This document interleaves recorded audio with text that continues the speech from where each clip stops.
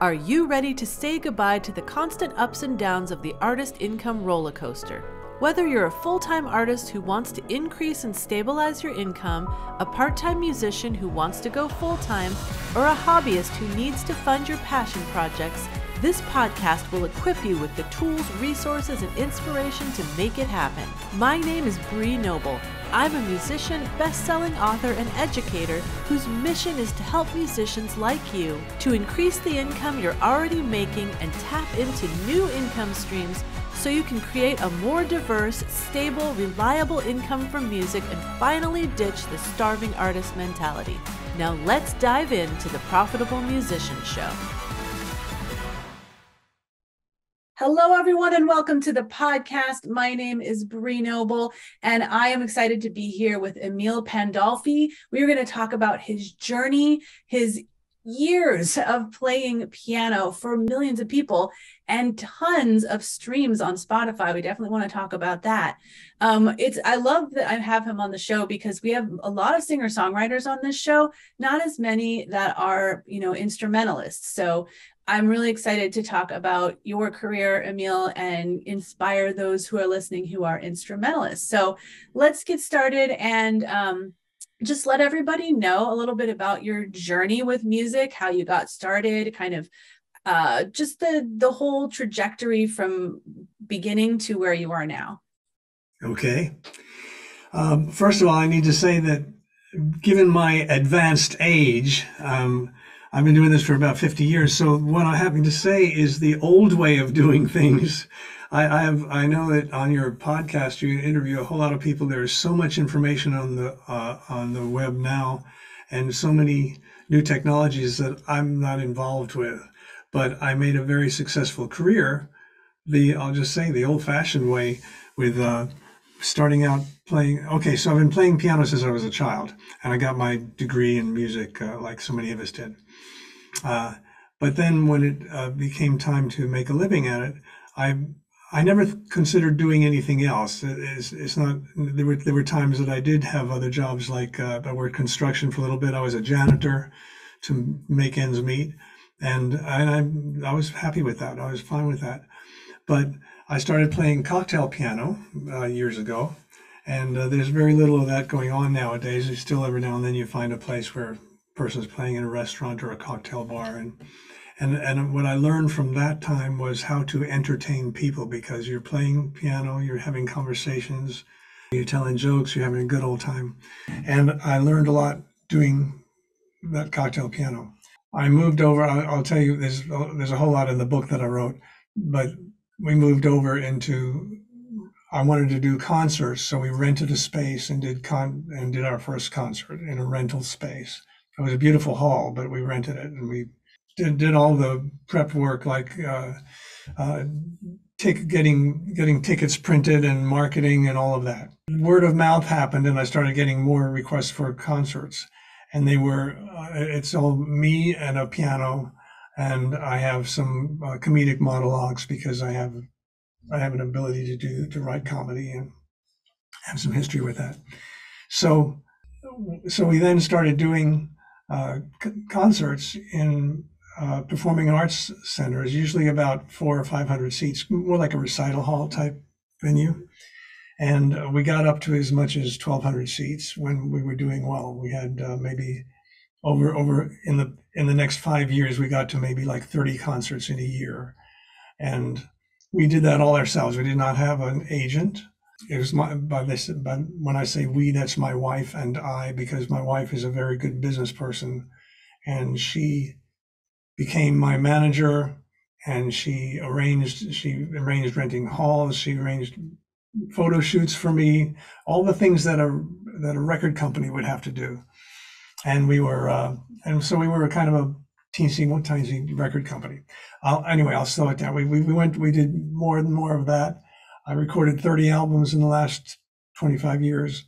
And when it came time to put those albums up on streaming, we did that, so that now we have a great many we have something like 400 songs up on streaming. And I still make one video a week of fine art I find artist and put one of my songs to a video so you can watch some very beautiful artwork while you listen to one song. So we're still doing things, but I'm in no way up to the technology that you and some of your guests are. I learned a lot listening to one of your podcasts just now. As I say, I did it the old-fashioned way, but if that's any use to anybody, I can talk about that at length. Absolutely. And the first thing I want to say is that you were smart enough to take all those albums and put them on streaming. And I'm guessing you're doing decently. I mean, I have heard that instrumentalists can do very well with streaming, even though, we all know we get paid less than pennies, right, for streams. But are you currently having some good royalties coming in from streaming? Yes. Well, I have, yes, I'm making my living from streaming. So that's that. So yes, you are. Yeah. So, but I have 800 million streams of my music over the time. So like 700 million on Pandora and another 110 million on Spotify and other. So once you get into the millions of streams, yes, you can make a living. But so yes, we tried. We started again 40 years ago, 45 years, 1990, whatever that is, and that's when I started concerts. But I've been playing longer than that. When we started doing that, as the technology changed, we changed with it, and we did take my wife. I say did all the work of it, but she took all of my CDs, which at that time were about 20 CDs. I made when we started into streaming. And she did all the paperwork that you have to do to submit each song with all its metadata and submit it to CD Baby, and then CD Baby distributes it to all the digital distributors. Yeah. So she did that. And we said as much as we could, we're kind of getting behind now because it seems like the technology is moving so fast, so crazy fast that it's hard for us to keep up. But we're looking at it. We're working on it. Nothing like Web3 or NFTs I mean, it just drives me crazy. I don't even want to know that. Well, you know what though? You don't have to, because you have amassed a body of work, and then you've put that catalog up on streaming, and you're able to bring in income now from the work that you did in the past. So I think that's a really important point, that you're always amassing these assets that can work for you in the future. So I'm curious, and I know your wife is doing a lot of this for you, which is so amazing, right? To have that person that has those skills. I think if musicians don't have those skills within themselves, you got to have that person on your team that has that organizational ability and the ability to like deal with details and all the business paperwork stuff that a lot of us hate. But as far as just putting them up there, did you also seek out playlists? Have you gotten on any editorial playlists or things like that have helped your streams? We still have not managed to get on curated playlists, we've been trying. Believe me, we're on thousands and thousands of personal playlists, but we haven't got on curated playlists yet. And if we did, the income stream would just explode. I mean, I know that's a fact, because if you get on for example, some of pardon me, a lot of my music is called peaceful piano, playlist wise, generically. And we're on maybe 57,000 playlists of individuals. But if I were to get on peaceful piano on a curated playlist on Spotify, for example, they would already have 6 million listeners. So you would automatically have at least the potential to be played for a whole lot more people. That's so right. We are trying to do that I have a tech guy who looks at statistics all the time and who's my audience, what kind of tunes get on peaceful piano, and we're trying to look at all those algorithms and make sense of it. So is there something that I could play that's still me, but that hopefully gets the ear of the curator? Makes sense. So are you still then creating new music, and are you releasing it on CD anymore, or are you mostly going directly to digital? I'm not releasing any more CDs because, as you know, they're dinosaurs. And years ago, just anecdotally, again, the old-fashioned way when we were selling CDs. In our best year, we sold something like close to 400,000 CDs in one Wow. year.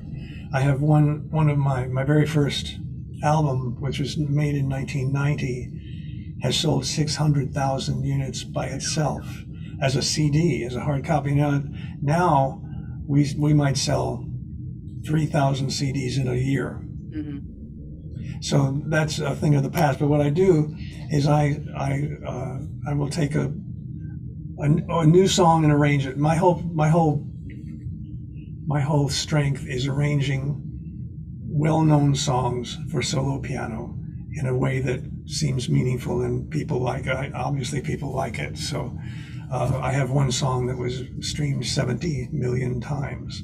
So that Hmm. means that, and it's mostly by uh, from 18 to 35-year-old women, as far as the stats go. Yeah, makes sense. Makes sense. And wow, so that's, I mean, the thing is that if you're not really playing out, it's harder to sell CDs. I do think that CDs can still be sold at shows, and some Mhm. people do still buy them online.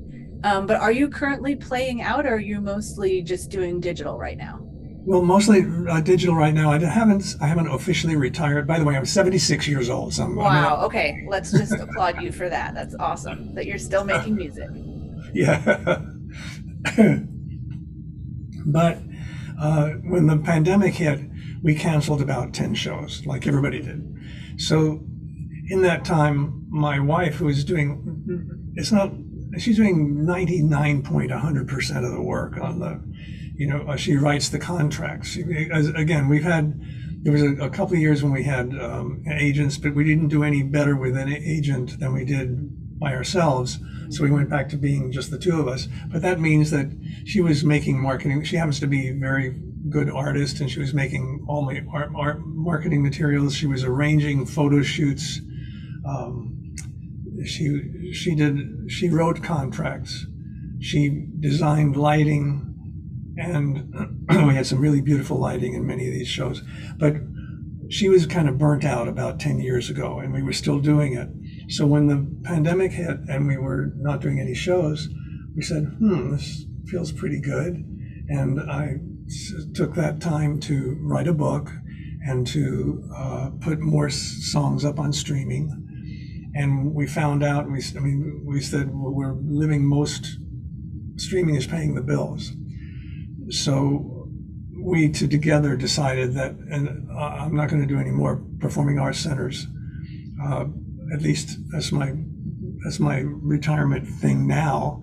But I'm going to do private events, and we've done a few private events since then. So Mm, corporations, that's awesome. Yeah, private events can be really great. yeah. Um, so wow.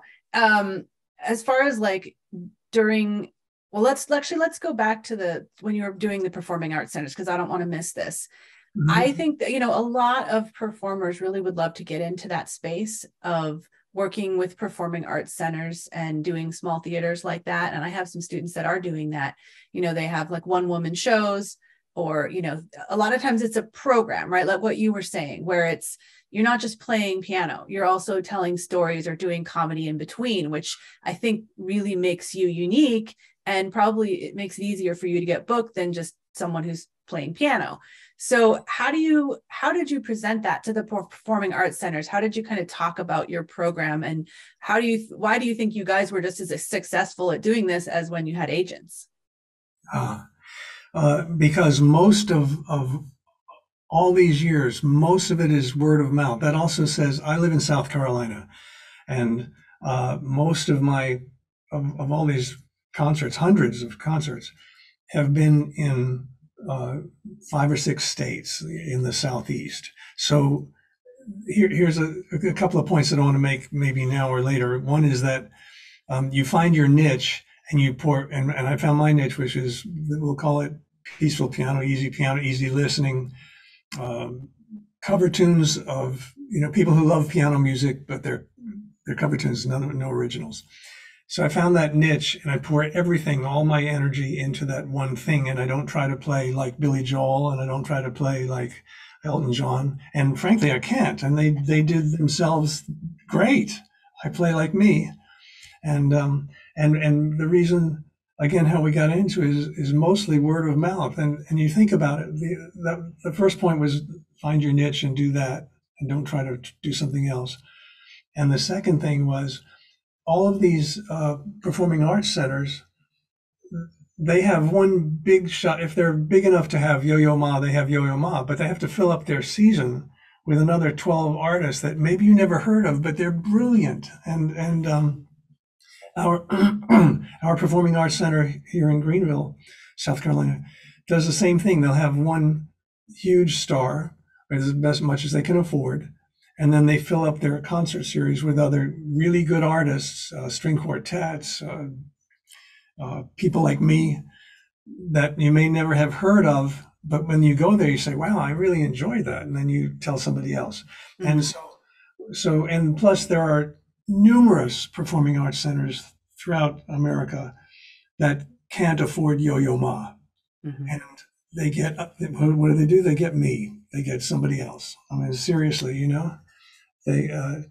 So if you find your niche, in my case was 500 to 1,000 seat halls, in that mostly were, by the way, it wasn't just word of mouth. We went to the musicians conferences for several years. We went to 5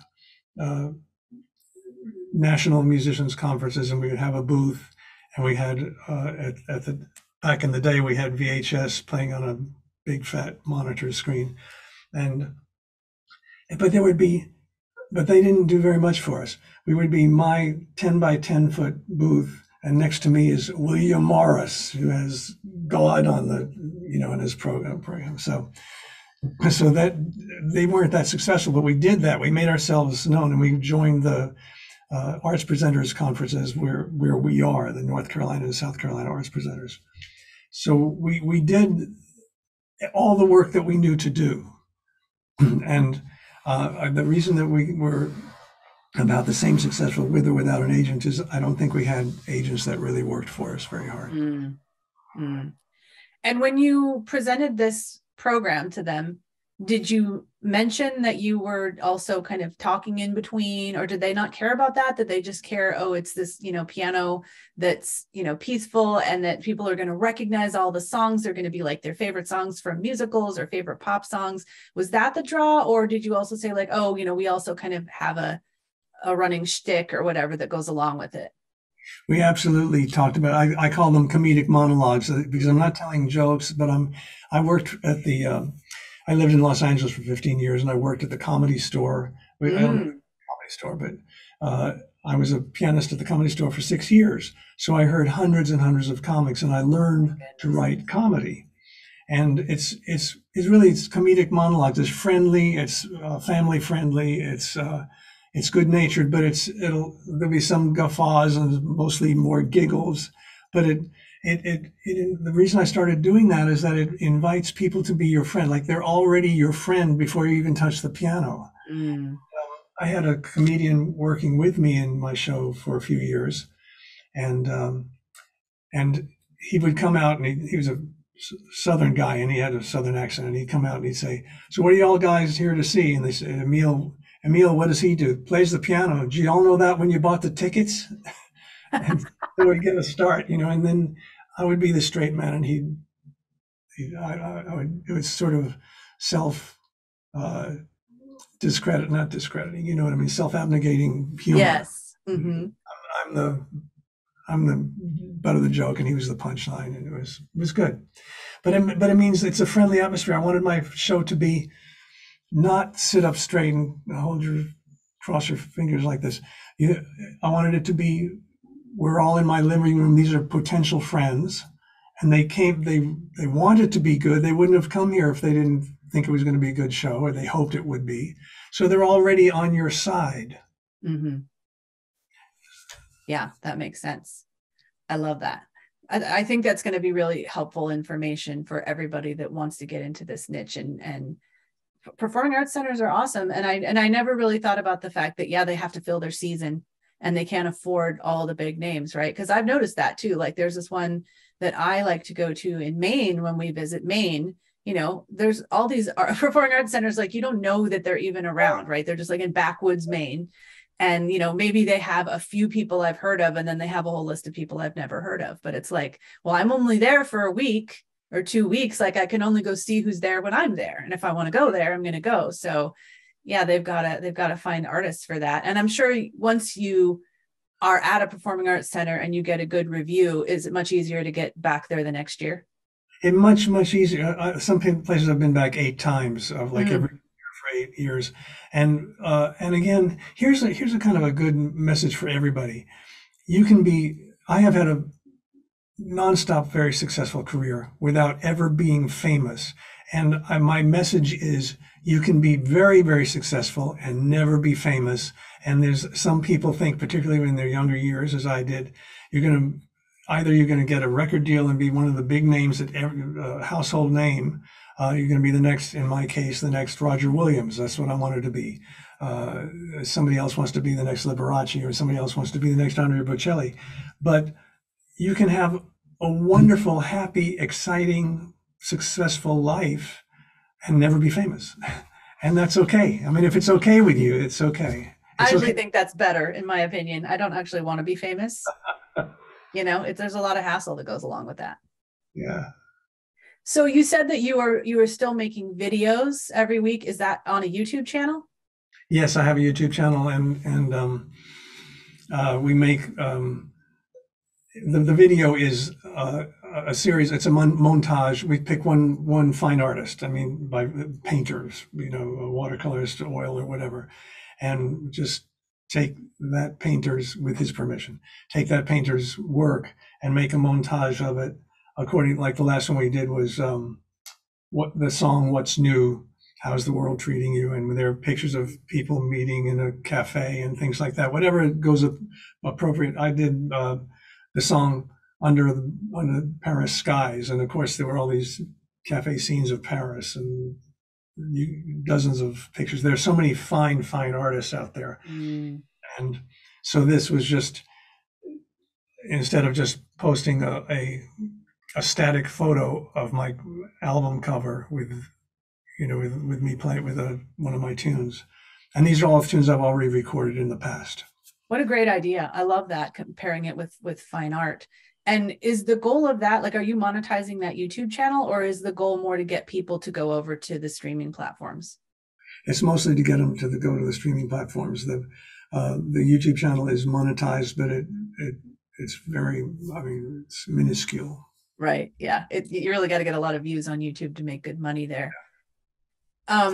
So being that you are older, have you, beyond YouTube, embraced social media at all? Well, my daughter does my Facebook for me, and Instagram and messengers and she's, by the way, she's qualified to do that. She's an independent journalist, and she does, for her living, she does as an independent, she does podcasts and things. She writes blogs for people. She has clients that are companies, and they give her a subject that they need to write a blog about, and she researches it and does blogs. So that's been her profession. That's nice. You have a lot of talented people in your circle already that have helped you, your daughter and your wife. I do. And I mean, those are essential, particularly what my wife does. In my book, I say the last chapter is called "You Have to Have a Judy." My wife's name is Judy. And you have to have one. It doesn't have to be your wife. It doesn't have to be. It could be somebody you hire. You could be yourself, but you have to have someone. When you think about it, you spent thousands of hours mastering your craft. How much time did you spend on mastering business? For me, 3 hours maybe.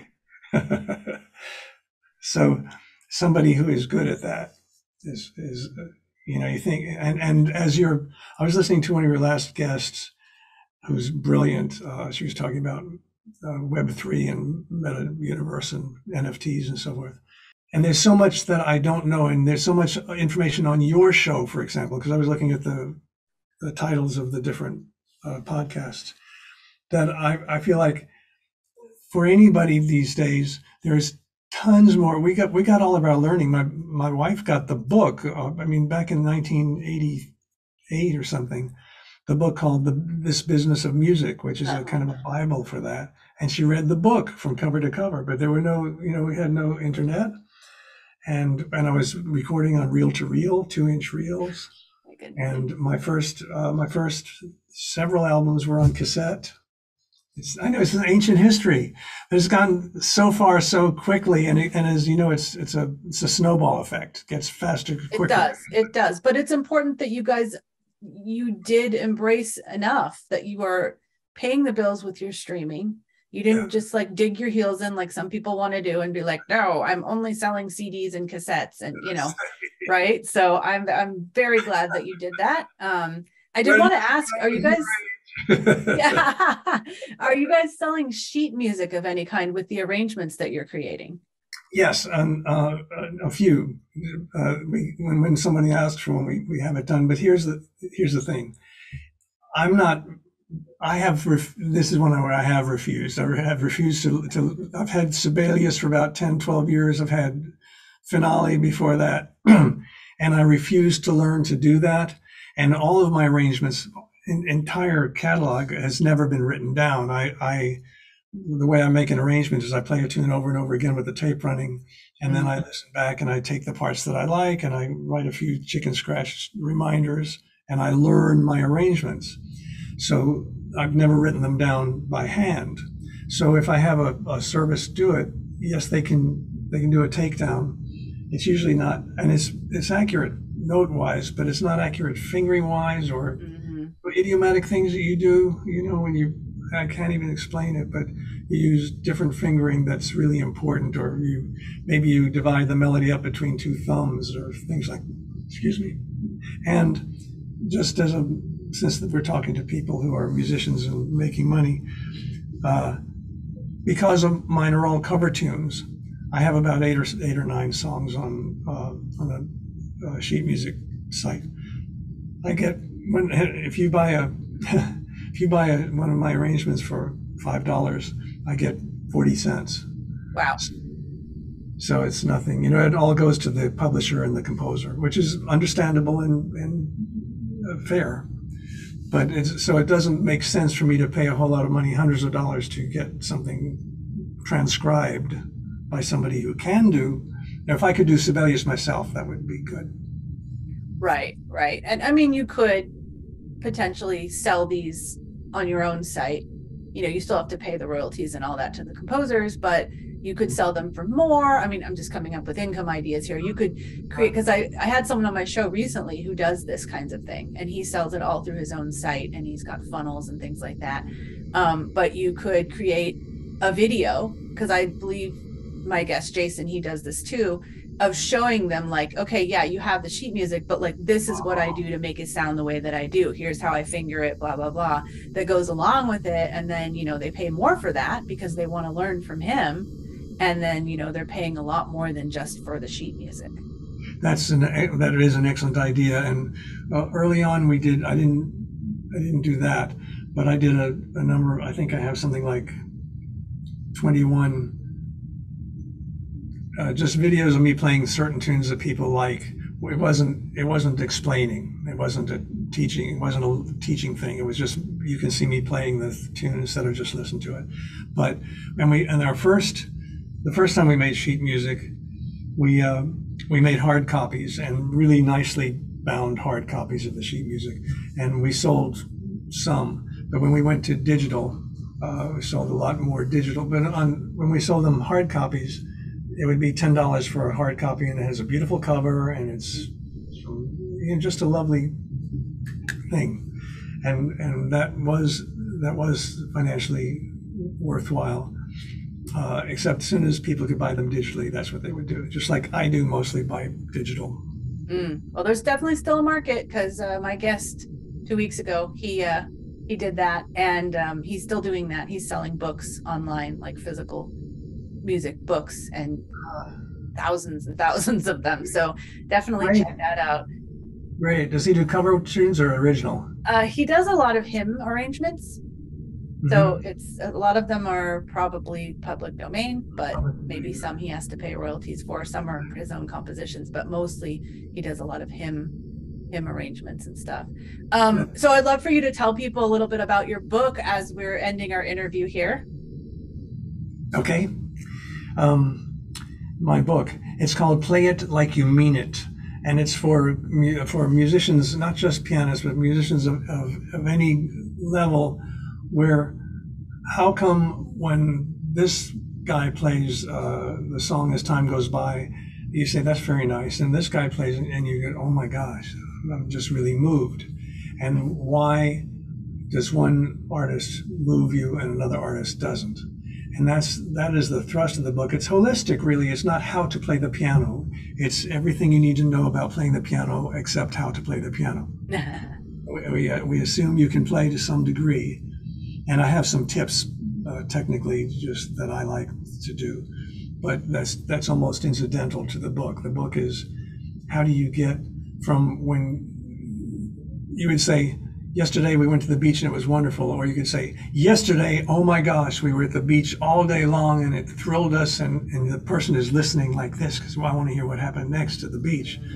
And yes, going from just technical to the emotion infused. Yeah, and a lot of people, because of classical music, and my whole background was classical, and absolutely, I knew lots of classical players who didn't move you, but my gosh, you were impressed. Well, and then can they find your book on Amazon? Yes, and it's called Play It Like You Mean It, and I'll send you some links and things. Yes, we'll definitely include those links in the show notes for this episode, and then let people know, how can they find you online? If you just type in my name, everything will come up. I have a website and YouTube channel and Facebook and all the other things, just by typing my name in. Perfect. Well, they can learn to spell your name by looking at the title of this episode. Thank you so much, Emile. This has been really great. I love getting this perspective of somebody who has had such a long running career and seen all the different eras of the music industry, right? That's right. Thank you so much for lending all of your knowledge and experience. Thanks for having me as a guest. I really appreciate it. Thanks for listening to the Profitable Musician Show. I would love to know your takeaways and aha moments from this episode. Leave me a comment over at profitablemusician.com so I can bring you more of the information, interviews, and resources that you love.